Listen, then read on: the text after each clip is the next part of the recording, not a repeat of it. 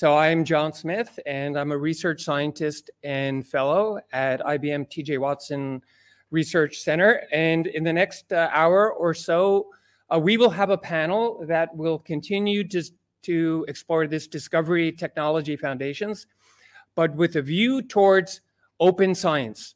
So it's really about picking up on some of the points that Alessandro talked about in terms of accelerating, so going faster. Can we also do some things as a community to scale up and scale out? So by scale up, I mean translate faster to impact in many of the problem areas that Alessandro talked about. And can we scale out? So can we address more problems together as we work as a community? So that's really the launching point for this panel. And let me just get started again with a little bit of the context. So we have this great hypothesis today that we are indeed entering a new era of accelerated discovery. And in many ways, this is being enabled by changes that we're seeing in information technology, but also as we build services on top of all of that, which really can allow scientists and developers to go faster. So taking that as a premise, and we know in some applications, we can certainly really make great impact on the pace of scientific discovery. So now in this panel, what we want to explore is how do we build capacity among the scientists and as a community to take these kinds of capabilities and address problems in a much more scaled way. And the panelists we've assembled today are bringing really an excellent complement of background and expertise and skills to help us explore further here. But let me just put a few of the dimensions on the table before I introduce the panelists. So one, the context is really this working as communities of discovery, and the whole idea is that together as a broader community, we can share our interests and our skills, our expertise, but also resources and infrastructure. And in doing so, we can address more problems and make even bigger impacts. And what we really want to explore here on the panel is, well, what are the sets of collaborations that we should foster? How do we work through partnerships and open communities? On one hand, we could say science has always been a team sport, but how can we do better by enabling them through infrastructure? Also, what is the role of data and open data or tools and code, open source in the context of science?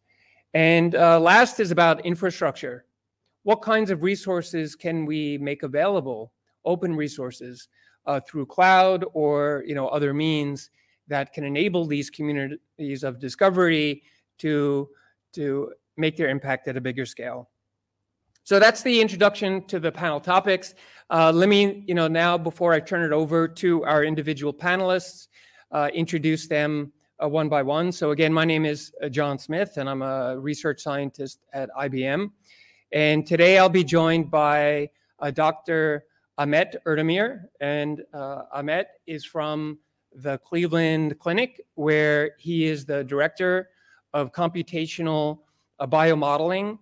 And he also leads the Erdemir laboratory, which is part of the very significant Learner Research Institute at the Cleveland Clinic.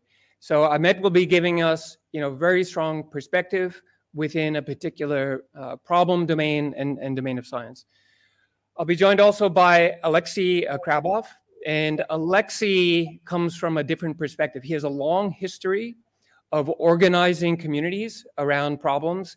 He has organized the Scale by the Bay and other Bay Area meetups, including SF Scala, SF Spark, Bay Area AI, and he's quite busy also this week with a lot of activities at the SciPy conference. So Alexy is currently an open source science community director at IBM Research in Accelerated Discovery. So we're really looking forward to his point of view. And then last, but definitely not least, we're joined by Ernesto Damiani, and you may know him for all he's doing to help organize the event this year here. And he's also a full professor at Università degli Studi di Milano and senior director of Robotics and Intelligent Systems Institute and director for the Center of Cyber-Physical Systems at Khalifa University. And he has a long experience around problems of computation and cloud and security. So he definitely brings an important complementary perspective. So I think with that introduction, now I will turn it over to our panelists. They will each deliver a few minutes of perspective of their view on the opportunities around open approaches in science. Then we'll get to some questions, and some of the questions will be seeded by me, but we will also be looking for any questions that may come from the audience. So, okay, with that, let me turn it over to Dr. Erdemir. Thank you very much, John. And it would have been great to be with you there, but this virtual meeting is also a good option as well too. And it's great to be in this panel. And I just wanted to, tell you a little bit about my experiences and that really kind of at least convinces me and my lab and many of us at Cleveland Clinic, why we need to invest in, accelerated discovery, why we need to invest in openness. So we are in physics-based modeling business.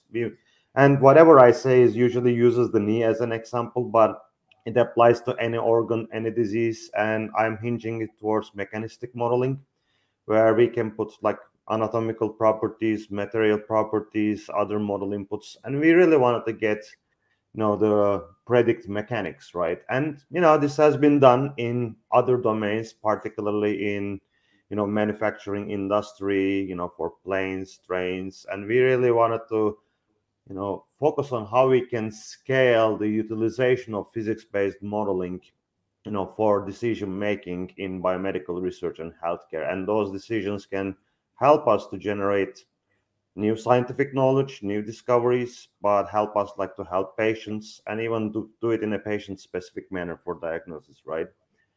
But really, there are a lot of things are involved when we want to do a simulation study. We start, of course, traditionally with a hypothesis that might define a context of use, and that all trickles down to some data that we need to curate, to build models, calibrate them, benchmark them, and in the end, we really wanted to use those models to for discovery and for clinical care, in our case too. And the problem is this infrastructure and the life cycle is very fragmented in our world. We use a variety of software and hardware, simulation software or programming strategies, but we rely on different types of data, models, standard operating procedures, literature, and we are always doing it in an ad hoc fashion too, to get those simulations.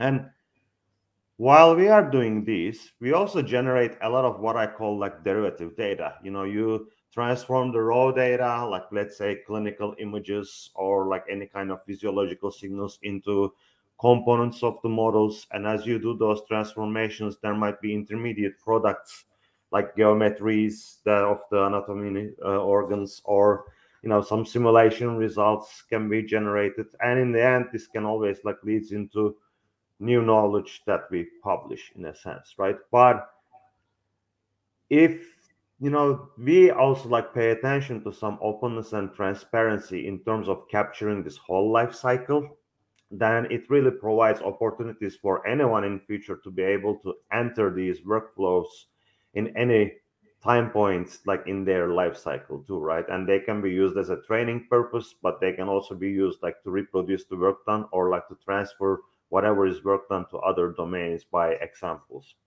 But then, simply by the fact that we are right now confined with traditional ways of doing science and also communicating science, we are faced with challenges, and as we are also doing all those modeling ad hoc.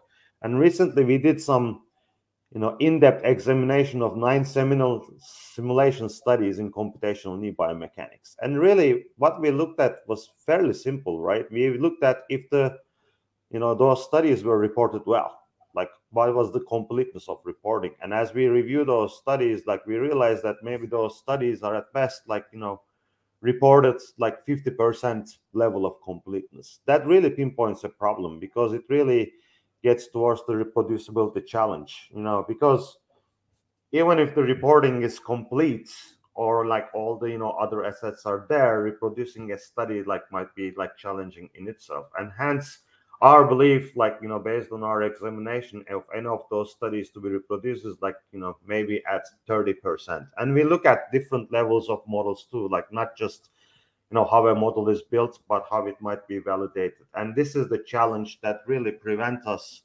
to scale up. And also, before even we scale up, how we can like translate those models in a believable, credible manner to practice. And that's like one of the reasons, and I'm gonna list like why we might actually leverage technology and openness together, like to really push particularly simulation-based studies, or even like data-driven approaches, like including machine learning and AI, like to really extract knowledge and discoveries, but also translate it to field. Because we really need integrated environments like for accelerated discovery. But when these environments are there, they also provide the opportunity for examination, and that might come with openness. And examination is really an important part, like of establishing the trust into whatever like analysis that has been done, or that might have been done like in future for the patients too, and pass are part of the regulatory process. And for anybody to be able to review what is done, and openness should be there, like at least for those people. And this really like leads towards like translation in the end too, like generating the new knowledge in an open manner, but how to pass it through regulation, and then later like having translated like in the field too. But we firmly believe that, and based on our analysis and our experiences, that scholarly publication as a knowledge transfer medium is severely limited. And I don't think like we can even even for simple studies, we cannot capture the completeness or the essence of the study in a way that can be reproduced, or in a way that can be believed like well in scholarly publication. And that really also brought like in the past decade, like how we might need to make our data fair, like findable, accessible, interoperable, and reusable. But I would like to actually have us think like beyond just making data fair, or beyond just making publications like accessible too, but anything in between: platforms, workflows, data, models, knowledge should be at least being able to examine, and they may be like used in future, like and that will require their interoperability as well too. So I'm going to stop in here, and I will looking forward to our discussions in many of these areas. Okay, thank you, Ahmet. Okay, next up will be Alexy. Khrabrov. Hello, everybody. Thank you, John. It's great to be here virtually with fellow panelists in Barcelona. And following Alessandro's talk, I think it's really fitting that we talk about communities and science. So first of all, if we observe, everybody is very happy to be together, right, at the live conference, and even some of us are coming still remotely. We are able to meet, and I think that talks to the main engine of both science and computer science communities, that people really want to do discovery and technology together, right? And I think we take it for granted. We used to take it for granted, but during COVID, everybody experienced how valuable it is, right? And an example I can give from my recent experiences, right? We've been for maybe 2 years on Zooms, and so my local IBM lab, Almaden, reopened, and I visited my friends there, and maybe spent about 4 hours talking about materials and material discovery. As a computer scientist, I'm learning from my colleagues there. And in those 4 hours, I would say I was able to pack maybe 20 or 30 hours of Zoom, right? Because we could have coffee with fellow scientists. We can walk around the building, which scientists do, right? Some people really enjoy thinking and talking while walking, right? And you can observe the laboratory and so forth. So you can achieve, I think, in the community setting, right, the diversity and variety of collaborations are much broader than in individual setting or what we experience on Zoom. So I think that's an example of what community gives. Community consists of many things. Some of them are tangible, some of them are intangible. That those collaborations and modes really make things tick, right? So I think it's important right now that we consider how people collaborate. So from my personal experience, I came to Silicon Valley after I finished my PhD at the University of Pennsylvania more than 10 years ago. And I found a unique landscape where basically the global internet industry is built, right? Major innovation is coming from here. And the modes of learning has to adapt to the kind of knowledge being developed. They're not teaching this in school. Even now, if you look at the cutting edge advances in AI, distributed systems, DevOps, right? There is a combination of tools which make modern internet and AI work at a global scale. And generally, you can only do it, learn it by doing, right? So a new kind of apprenticeship system appeared where top companies build these global distributed systems, and they usually have research labs because this is really advanced knowledge, but you learn it through a kind of diffusion. You don't learn it through a hierarchical system which was traditionally established, right? We have over 1,000 of years at the university, right? The kind of formalized knowledge which takes some time to settle. There's no time now for these systems to percolate knowledge through these established ways. What happens is people kind of self-organize in these networks of knowledge. And so in the Bay Area, they actually organize around the meetups, right? So when I came about 10 years ago, there were already 5,000 different meetups. And so we have about the same number. If you pick a topic such as big data, right, you will find that people organize around technologies. They organize around DevOps. They organize around machine learning and data mining, information retrieval. They also organize around their domains. So you would find things like big data for lawyers, right? And everybody feels that they need to learn this way. And so what happens is that people meet after work. Usually companies are eager to provide them space because there is a shortage of specialists with this kind of knowledge. So everybody's eager to meet the scientists, the software engineers, and hire them.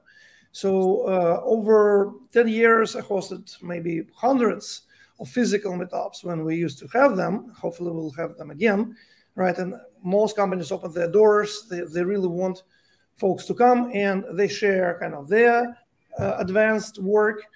Usually it is machine learning enhanced by powerful distributed infrastructure. So companies like Uber, and everybody engages in discussion, right? So I think that is similar to scientific knowledge sharing, but in some ways it is different. And I think the call of the times now is that to leverage what we learned in this rapid cycle of innovation in computer science and bring it to the traditional science, right? So each of the areas has its strengths that now can complement each other.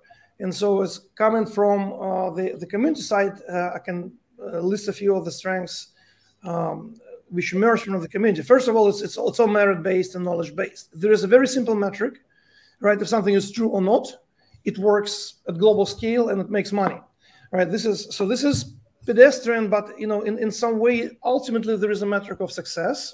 The distributed system is doing the work which it was intended to do, and the result of metrics, right? All of these companies, their products are data-driven, they have analytics, they have feedback loops, they observe what users want to do, and they basically measure if the next version is better than the previous one. And right, so there is a very clear metric of success, and everybody is contributing to it. And so the trust of somebody who will share their knowledge can be easily checked, right? If somebody is leading a group in this company which you can observe, right? You know that they build something which works. So that's, I think it's very important, right? That the knowledge is translated into code, which is operational, which is running. And most of it is now powered by open source. What happened is, software is in the world, the world's market recent, but open source software is eating regular software. Most of the systems which we enjoy are open source based. And I'm very proud to say that IBM, I think, is the foundation of this. A lot of folks maybe now take it for granted we have the internet because we have the distributed data center, which is powered by Linux, and IBM contributed key IP to Linux early on, which made this revolution possible. Also, things like Java and programming languages, all of them are open source. We don't have closed source compilers anymore in widespread use, right? And so that is powering the software layer running on top of this. Another point I wanted to make is that a lot of challenges which are facing scientists, and Ahmet mentioned some of them, such as reproducible science, they're actually solved problems in software engineering. So I come from the functional programming background, languages like Haskell, Scala, Clojure, or Camel. A lot of them veer into theoretical computer science and kind of proof of correctness. And so they come with features inherently suitable for reproducibility. So they're immutable, right? So they're reentrant and refresh transparent. If you have a function which, takes input and output, does not have a state, it will also produce the same result. So there is a whole discipline where reproducibility is a need, is a must, right? If you need to develop systems at scale, you need a way to reason about them. And so a lot of effort which went into building these distributed systems and proving that they're correct and observing and debugging them is the same that is required to build a reproducible infrastructure. So if you look at what developers in this areas use, they can reproduce everything. They can reproduce infrastructure as code, right? So they can build clusters from descriptions. They can also reproduce their own environments. And now we're moving to the times when the environments are in the cloud, and they can be completely reproduced. Your shell, your command history can be completely reproduced. So the challenge of reproducible science is that we can basically take what we know and socialize it, make it usable for scientists. And so this is, I think, the promise that we have now is to merge the knowledge in community, right, with established knowledge and science. I think this is what we need to do. We need to cross-pollinate and share this knowledge. Thank you. Great. Thank you, Alexy. All right, Ernesto, over to you. Thank you very much. May you get to the... Yes. Okay, so thank you very much. And I have just a couple of, a few slides, but the slides are here just to show why I really wanted to be on this panel.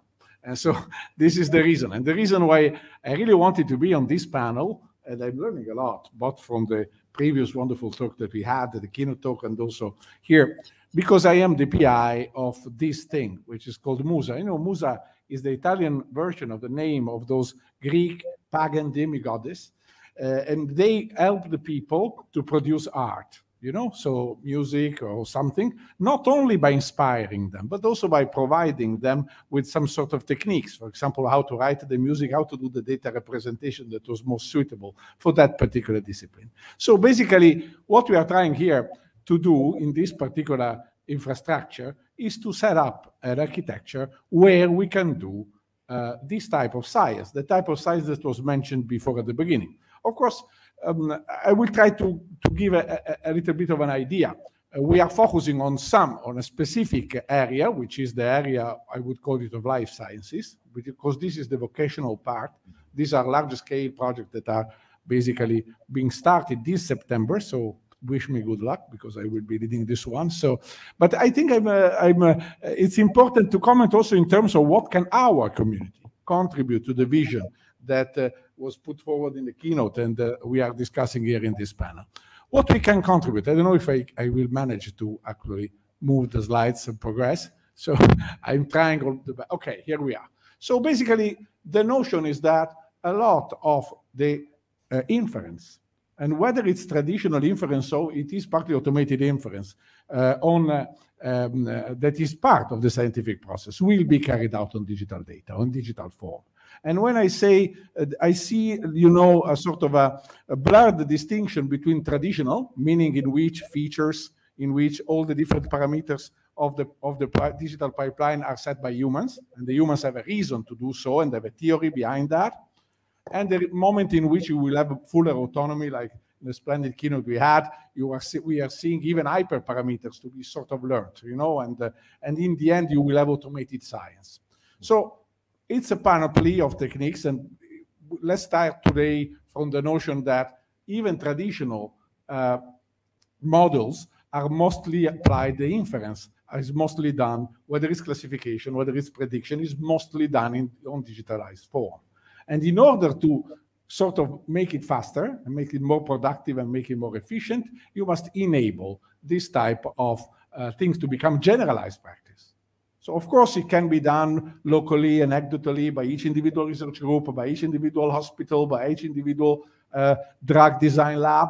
But if you want to generalize it, you must have this type of general architecture standardization. This is what we are trying to build. So let me go to the next slide.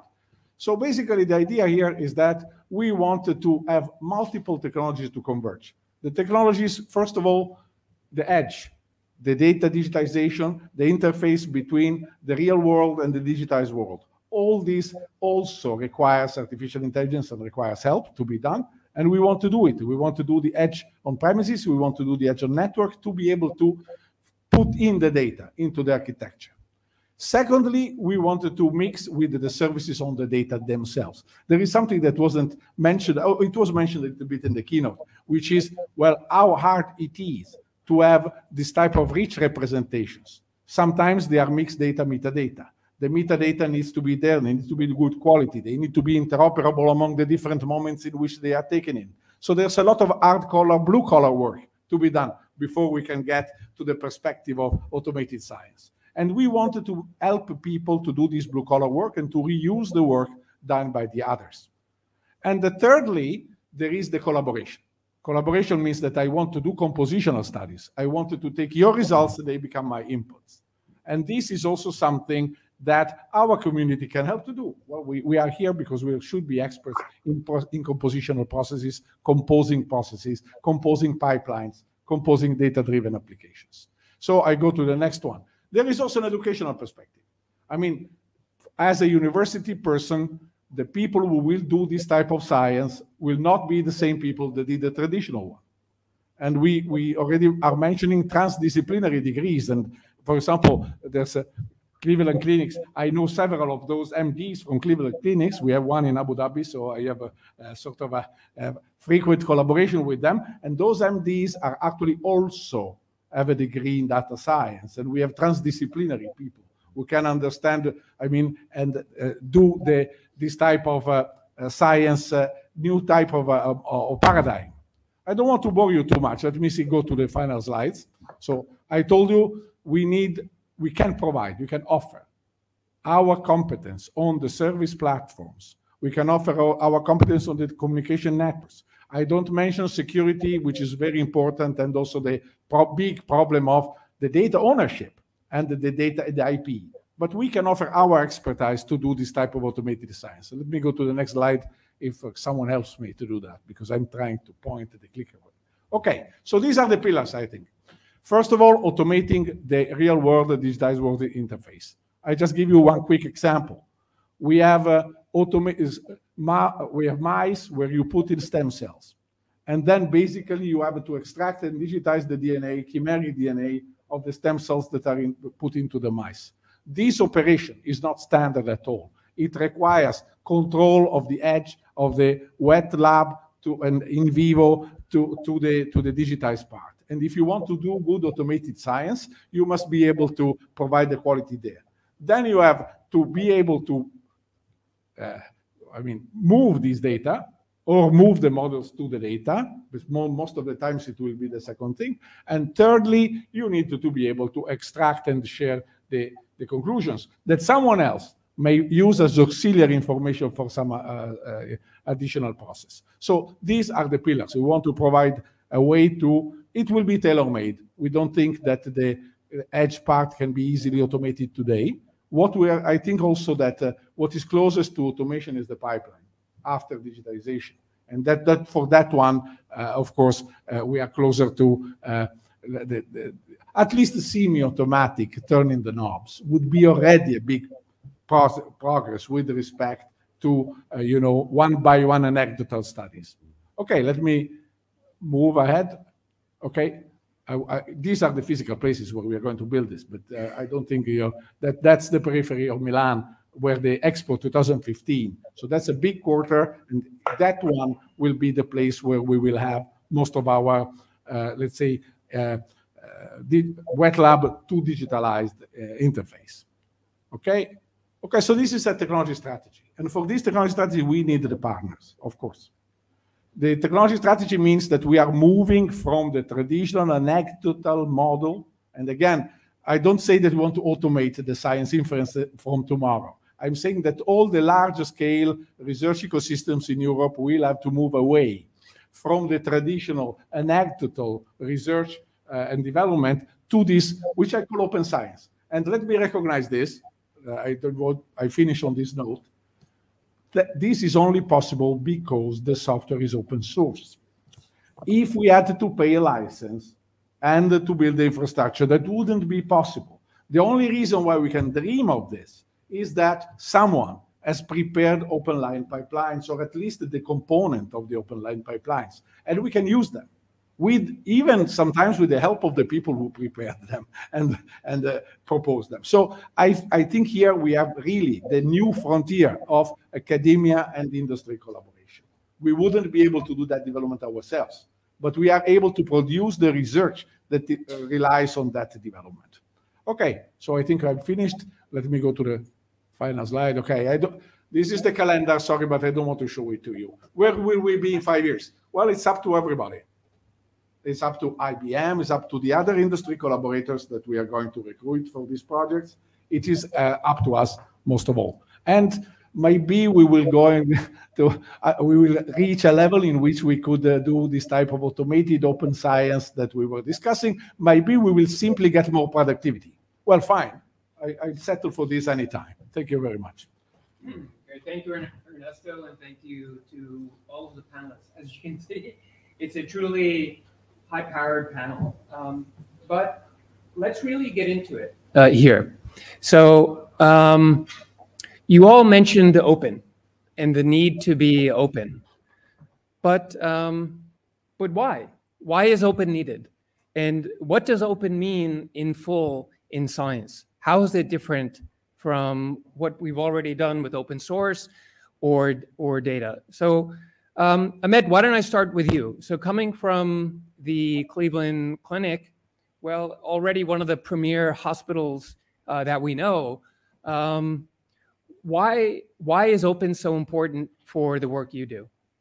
I will give you my anecdote and how I'm openness, advocate. When I was doing my master's thesis in Turkey, in my native country, I just needed data to build a model. I didn't have the means to collect the data. And I actually sent an email to a list server where biomechanics people around the time that congregates, that was about 500-700 people at the time. And, I got data from an investigator from Italy, Institute of Rizzoli, like in Bologna. And that actually, like, said my master's thesis, right?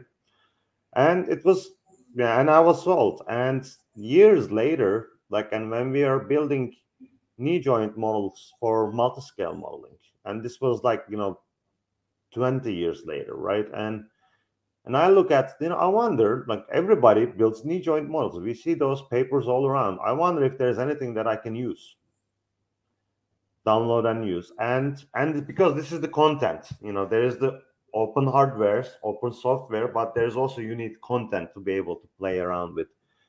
And I didn't find, and to me, that's essentially a sign of research waste, because you can find a lot of knee joint models that are published, maybe on the order of hundreds. We say that, every biomechanist has their knee joint model.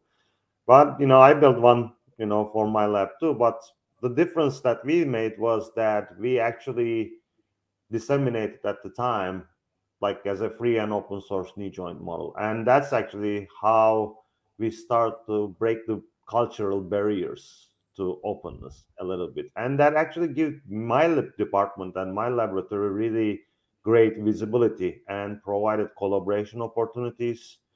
Then, it really kind of removed some borders. But of course, like, throughout the years, we also, like, face the challenges to openness too, because we all, like, understand the economic value of hardware, software, data, models. But then how can we navigate and shape our business model? As scientists, we have business models too, believe it or not, and shape our business models in a way that we can benefit, almost like both tracks of getting things in the hands of people that can do really creative things, right? And then it can be through commercialization, but, open source or openness is another way to get things in the hands of people, sometimes earlier and faster. So I will stop there. Yeah, thanks, Ahmet. Alexy, building on that a little bit more, Ahmet gave some, great examples of openness when it comes to data and helping to scale the efforts in science. He also mentioned in the beginning the concepts like fair approaches to data, which can be important in science. How far can we go with this notion of fair? Does it apply beyond data? And if so, to what? Is there a notion of fair experiments or fair workflows, or what does it mean to do open source science? Yeah, thank you, John, and thanks, Ahmet, for starting this perspective. I think now we have this driving force, right? So first of all, we have two personas merging in this open source science revolution. We have the research software engineer. I think the term is now kind of solidifying. You can see it mentioned. You can see jobs under RSE, right? The research software engineer. And you see the scientist. And sometimes facetiously I use this analogy from the Chronicles of Narnia. If you remember, there is a kid and there is a daemon. They're inseparable, right? They live in symbiosis. You cannot separate them. They will both die. So this is very similar to what is happening. We have scientists who are inherently using computational tools, computational workflows, right? They're domain experts. They lead with their expertise, right? And as Ernesto showed, as Ahmet showed, you need to know the human body, you need to model, right? This is a very important domain. You cannot just read it in a text file, right? It's not a README. You need to go to school to do this. So the traditional discipline exists, but this is morphs into digital twins, which Ernesto mentioned. Right now, you need all this machinery, and so now you basically get all this culture of software engineering, which evolved as taking openness for granted. So first of all, if a scientist has to take full advantage of RSE, ALI, right? So they both have distinct roles, but now they have to learn to work in the symbiosis, right? And now the next generation may evolve, which are both, right? But for now, I think it's fair to say it's very rare to see somebody who is excellent in both domains. Somebody is either an excellent great scientist or an excellent engineer, and you need both, right? So you need to share this knowledge, but you need both. And so in order to basically make the most of the engineering allies, you really need to adapt to the way they work. And sometimes It's hard because some of the data is proprietary, right? Like, a lot of pharma data, it takes years, and there is a lot of value. So there is a cultural change. It's hard to let go. And I encountered many science domains. There is no immediate incentive to share data. Data is considered very valuable. So the natural instinct is to hoard the data, right? And I think in biosciences, data is capital. So I think the hard question is, how do we incentivize people to share data? And I've encountered several uses of it. So my alma mater, University of Pennsylvania, is one of the leading sites of diagnosing Alzheimer's disease and autism using data mining. And so these data sets are very small, right? You cannot get more than 100 patients or so in each case. So what you need to do, you need to augment it with this data set. So you want to, for instance, get Alzheimer's patients are the same. They may speak Hebrew or Italian or Russian or Turkish, but the disease will progress similarly.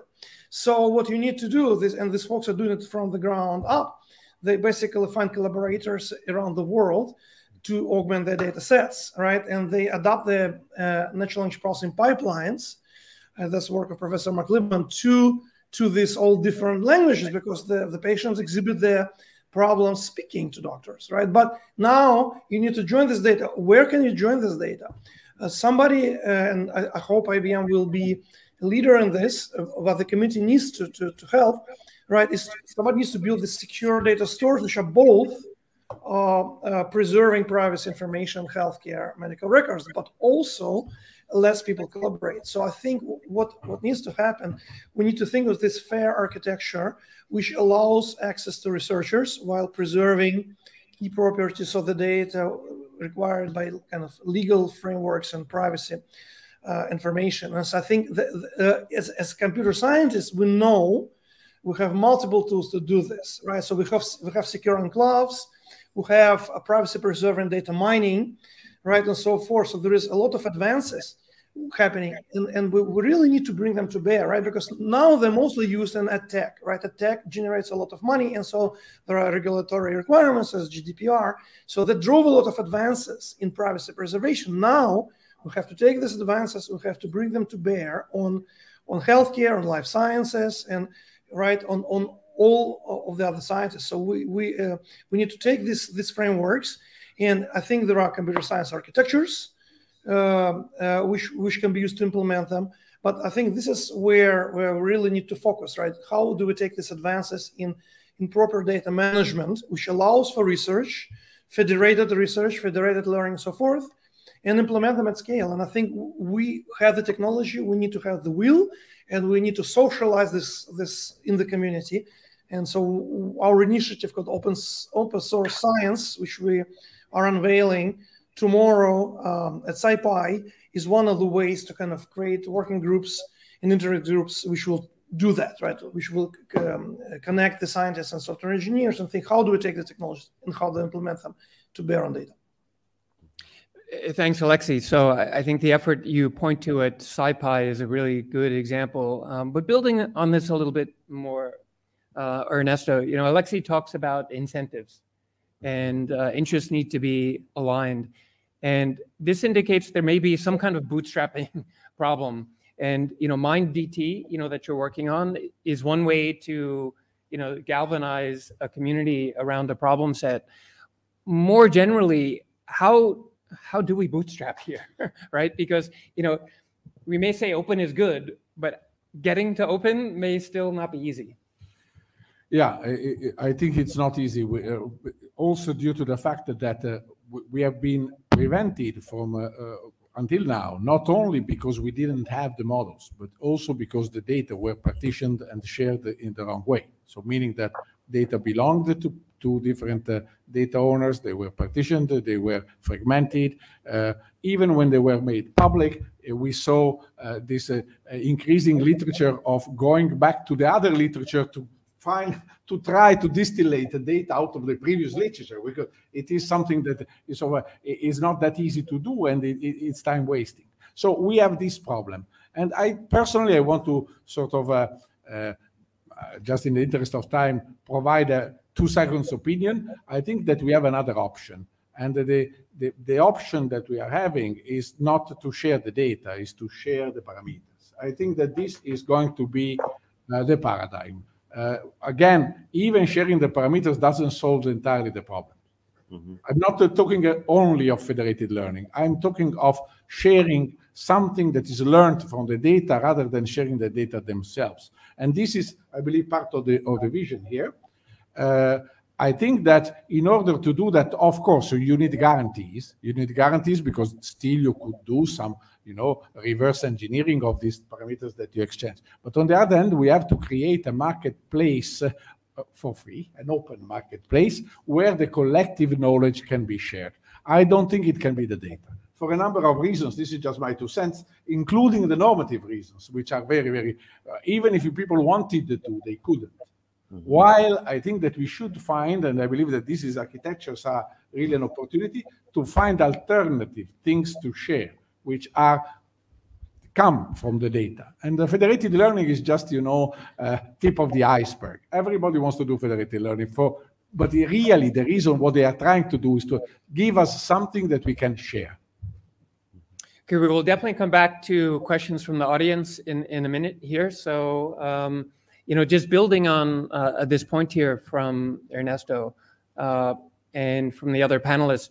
Okay, so maybe data cannot be open everywhere and for everybody. So we can think of other ways of maybe offering derived products around data. But we still have a challenge here in terms of compute and infrastructure, right? Because not everyone has the same resources to even work, with some of those downstream resources. So, so none of you really mentioned so far too much yet around infrastructure and compute and what could potentially be open there. So maybe I'll start with Ahmet. Do you have any thoughts about how we can make computing more accessible and available and open in this space? Yeah, I think you're hitting a good point, like John. Like it's like we need to navigate as well too, because we know that one size doesn't fit all, and everything is like almost like done on a project basis, or like how we might actually then abstract that project basis doing to scale up. Like for our work, like in mechanistic simulations, like our infrastructures, yeah, we need computing architecture, like from a hardware perspective, sometimes high performance architectures, but we also need sometimes simulation software. And really, if you think about it, in the most idealistic case, like if you have a workflow, you create a model, but if you cannot run that model, you don't have the software to run that model, and you don't have the hardware to run that model, it's dead on arrival. So now the problem is then, how can we still provide an opportunity to learn something from that model? Because if you're providing it as an open source, the model, like it's a way of at least you can see the model architecture, right? So you might be able to reproduce it in your own hardware, in your own software. But then, giving derivative data is also, like, as you say, is an option too, like as, things can scale. But can we even like provide opportunities that at least someone can try out some simulations, like repeat simulations, for example, in of some of the software. And we tried that in one of our analysis, like how to combine reproducing simulations, like in musculoskeletal modeling. And that was extremely challenging in the review process, even when we were using open source software that people can download, and the simulations could have been run in desktop. But again, those are, I think, like points out to another way of, we need to think of the whole ecosystem, basically. That's what I'm trying to get at. Okay, thanks, Ahmet. I wonder, just building on this point a little bit more. So when we talk about any computing, then we talk about the operating system, or the platform on top, and so on. And there are many examples historically around open efforts like Linux, and so much of what's happened in the cloud space. But what about science? So if we say in 5 years, will there be a Linux of scientific discovery? And what will it look like? So Ernesto, maybe I'll start with you. Oh, thank you very much, but it's a very difficult question. So I hope the others will give you better answers. Okay, so let me say something. Certainly, another thing which when I said that the parameters, I think that part of this Linux of research will need to be generative models. Generative models, so when I said the data will not be shared, meaning the original data, the seeds, those we cannot really easily share, but certainly we can share the parameters, and I want to add now, we can share the outcome of generative or augmentation models. So I think that a part of the Linux of scientific discovery will be this one, will be the infrastructure over which you can exchange what can be exchanged, which are basically the generated data and the parameters that can be used for composition, model composition, or transfer learning. This is something that, in my opinion, is even more important than the HPC. Let me say why.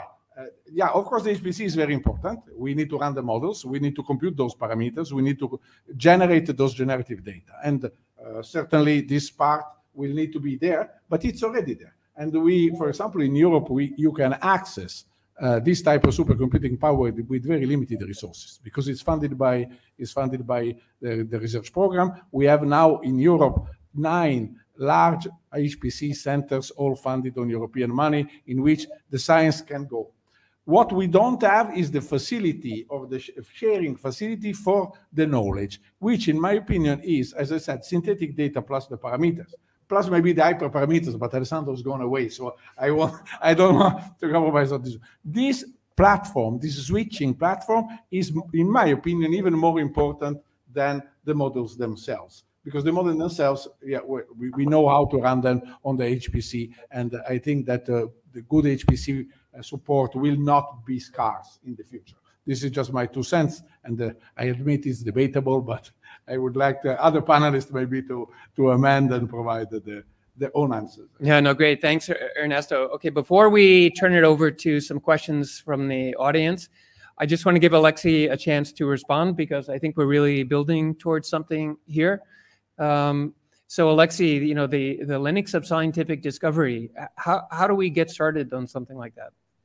Thank you, John. This is a great question, right? And so it's interesting that in distributed systems, this notion happened about 6 years ago, 7 years ago, with Mesos and Kubernetes, which they hailed as, you know, they even have this notion of data center operating system, DCOS, right, which lifted OS notion to the data center.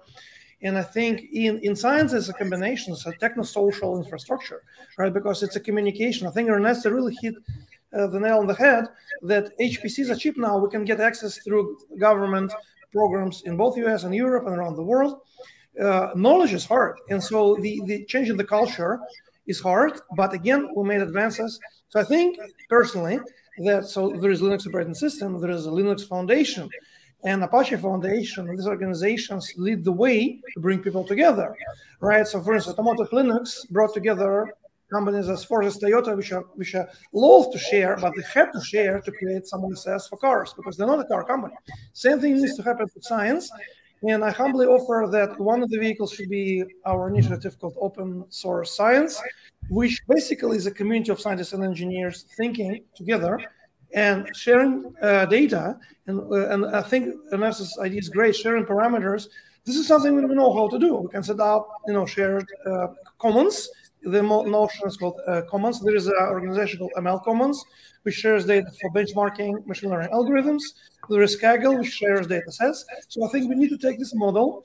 We need to see how community shares these data sets and there is a therapeutic data commons. So we have best practices, we have examples.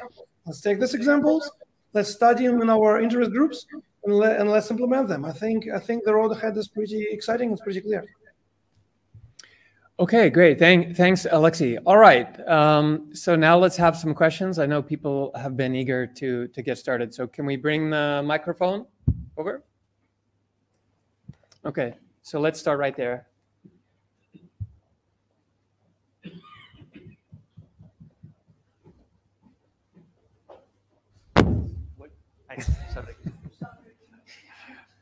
Ladies first. We have a queue. Thanks so much. Maybe as a start, I'm a great fan of open. I've published open data sets, I've built open source technology.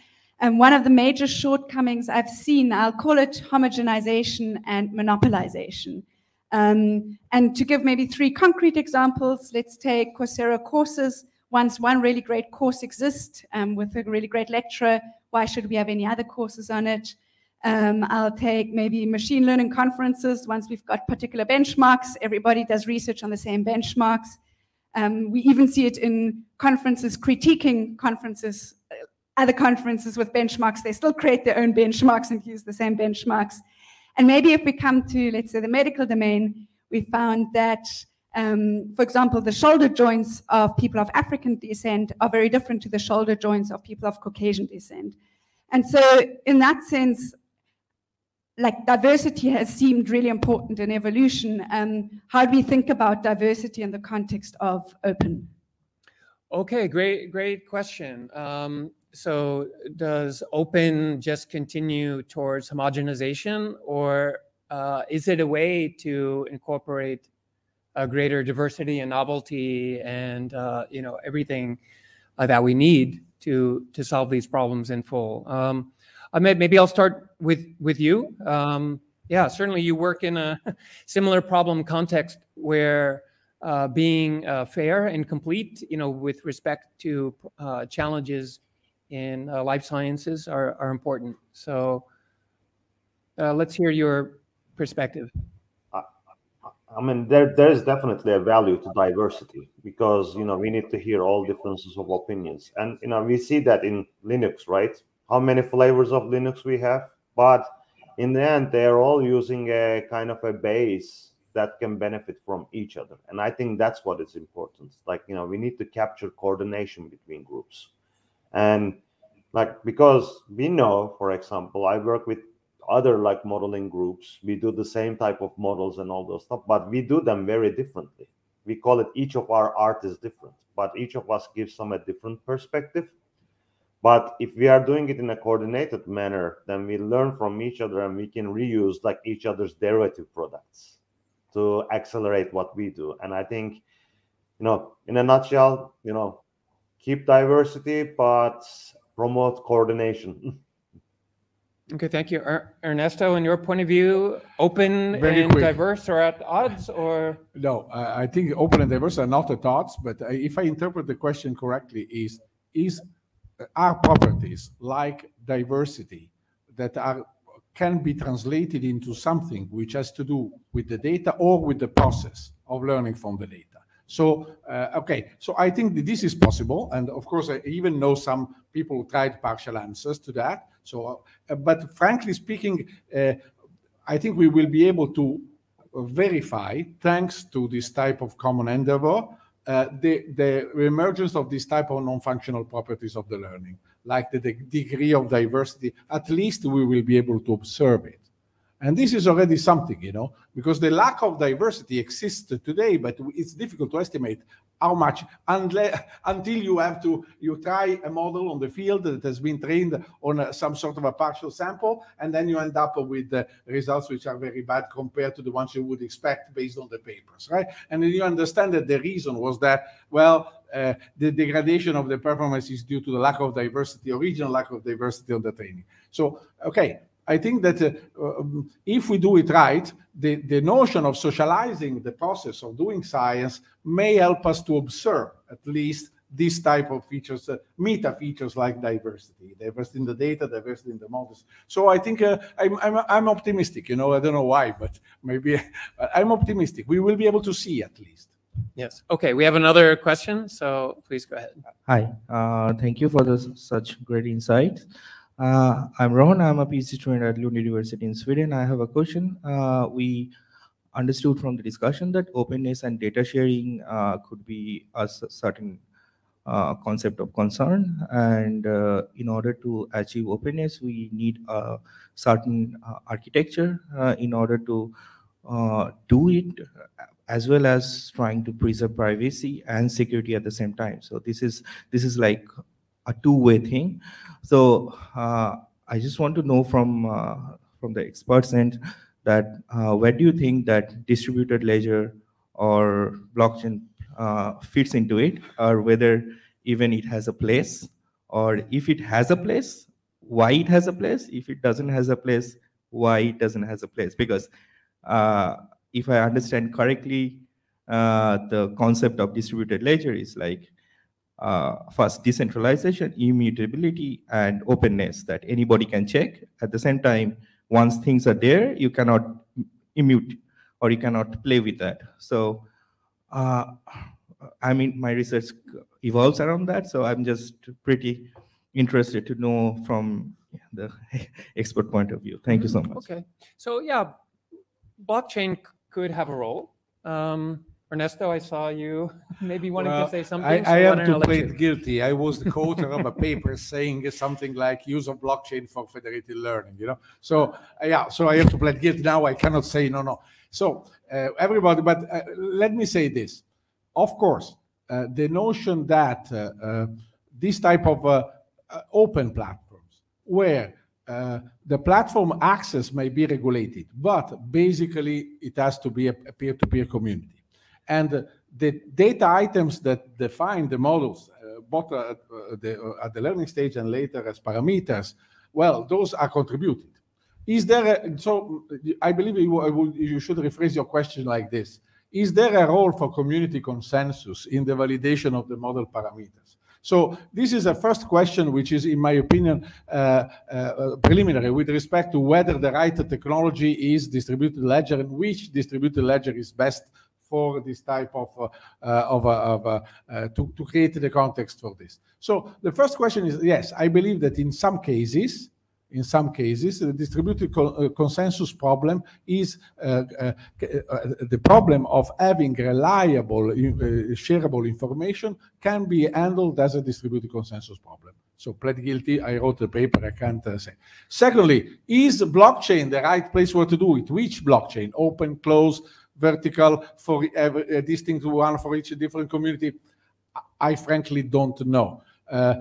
One thing is that the big problem I see is that the blockchain property as an abstract solution are one thing, and the blockchain property as a software implementation are another. So in both cases, we have to check whether we actually have the implementations that could handle that. Sorry, I stop here. Okay, thank you. So I think I will ask one more question, and then we will have one concluding question for me for each of the panelists. So yes, but you do need a microphone. Yes. So in the world of open science, what could IEEE and computer society do beyond just bringing you here for the panel, and what they don't already do today? And if I think about what they do today are primary three things. You would think it's papers, conferences, and standards, but it's really curating the content, congregating people, and then reaching consensus. Now, I formulated the question using IEEE and computer society, but you can remove all of these. The question is really, what do you guys need that doesn't exist today? Okay, great question. So the panelists have heard the question, I assume. Alexy, how about you? Yeah, first of all, I think Ernesto really hit the nail on the head again with community validation. So this is something we've been thinking about regarding large language models, right? Because they can generate gibberish, right? They can generate meaningful text. And so people who think about using things like GPT-3 for science discovery, they really need to run the output by some experts. So I think what we need to do, we need to establish this expert-in-the-loop infrastructure where we'll be able to validate all kinds of results coming from automated systems or hybrid systems where AI is a part, right? Because ultimately, the judgment is with the humans. No matter what AI will bring, we need to judge. So I think the professional societies are a natural mechanism for curating knowledge and establish an authority, and it's not going away anytime ever, because we need to trust humans to make sound decisions. So I think the role will only strengthen, because now we need to basically have hierarchical technological structures that you can route knowledge to an expert to quickly get a judgment. And the expert time is very valuable, right? So I'm kind of envisioning the system where, it will even maybe paid, right? Like in 10 minutes, you can judge a bunch of decisions and make money based on your kind of expertise. And we need to build structures which will route these decisions to the right experts. And so the professional societies will always keep the place of kind of being the arbiters of who really is an expert in the field or not, right? This is not going away. Okay. Ahmet? I think you're muted.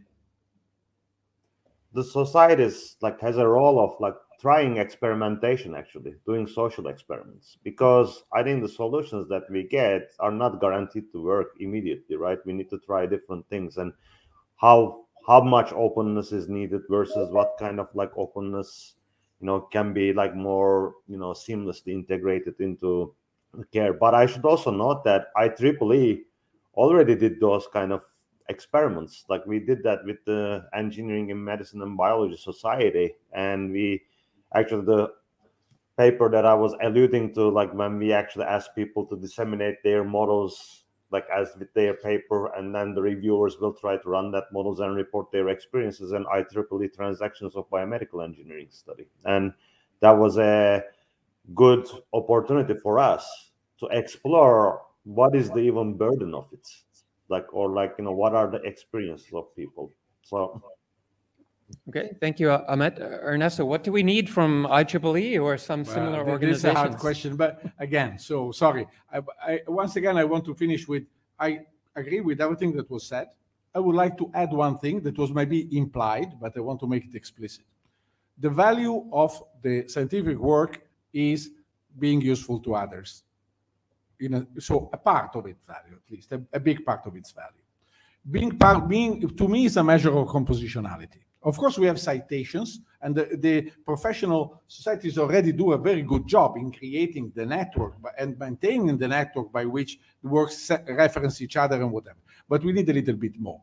We need a little bit more, especially because the work is not the written word, is in many cases the written word plus data plus the procedure plus the process, and being able to verify and to favor the compositionality, meaning the reuse of the research work that is in a paper by others, and so it also provides a nice measure of how useful it is, which is better than just counting how many times the citation. So I think that the professional society could drive a little bit in that direction, sort of GitHub type of approach. I think that we should try it.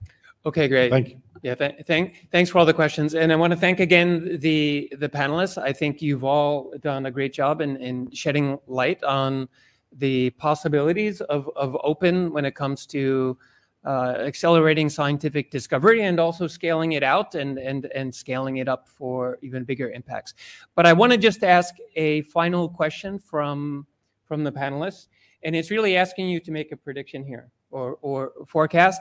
And basically the question I have is, within the next 5 years, will there be a significant scientific discovery that comes through open? And when I say open, I mean everything that we've been talking about, okay? Open data, open models, open infrastructure, open challenges. So yeah, so please answer with a yes or no. And if you have an idea of what one of them may be, that would be great too. So Ahmet, why don't we start with you? I will say yes. And I think there are already initiatives, like both in the funding agencies, like in the United States and in Europe, to really, essentially betting on that promise, right? And so that, like, creating data, like all of us at NIH, because I think we will be, as we, coordinate and create data in a more concerted effort in multiple sites, we will have a better chance of understanding disease and discovering interventions. Okay, so we have one yes. Alexy, how about you? I'll add a yes, and I will add a data point, right? So COVID-19, we came to the vaccine in a much faster way than before. And if you look what the community did, there were multiple initiatives, I think, which helped a lot, right? There were if you look, there were COVID conferences where everybody lent their contribution. There were computational consortia, and I think there is basically, it would not be possible already without the data available to the companies. And if you look at the companies, like Moderna, which are funded by governments and private capital, right? So there is private-public partnership in place. So I think given the funding and direction, there will be major medical breakthroughs. I think some kind of cancers will become treatable, which were not. New materials will be found. And I think we'll make significant progress in climate change sustainability by modeling it at a scale. So I think there's three directions. I think there will be advances in each of them and possibly major breakthroughs. Okay, so we have 2 yeses. Ernesto, no pressure. No, I will join the others. Yes, but also because I hope so. Strongly hope so. Because there are some problems that cannot be avoided. And one was mentioned by Alessandro, carbon capture. There are some problems that I don't think are in the scope of traditional. So we really need to hope and so I believe that it's not wishful thinking, it's the optimism of will. we need to make it work because with some problems we won't be able to solve otherwise. This is just my... Okay, so we must, and where there's a will, there's a way. Okay, and open is the way. Yeah. Okay, great. So I think on that note, we will conclude the panel. I want to thank all of you for attending today and, you know, of course, thank all of our panelists. So thank you very much. Pleasure.